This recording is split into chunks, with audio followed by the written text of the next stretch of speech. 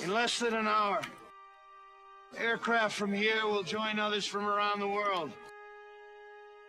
And you will be launching the largest aerial battle in the history of mankind. Mankind, that word should have new meaning for all of us today. We can't be consumed by our petty differences anymore. We will be united in our common interest. Perhaps it's fate that today is the 4th of July, and you will once again be fighting for our freedom. Not from tyranny, oppression, or persecution, but from annihilation. We're fighting for our right to live, to exist.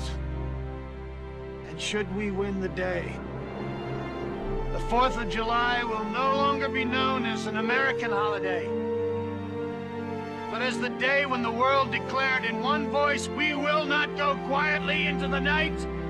We will not vanish without a fight. We're going to live on. We're going to survive. Today, we celebrate our Independence Day.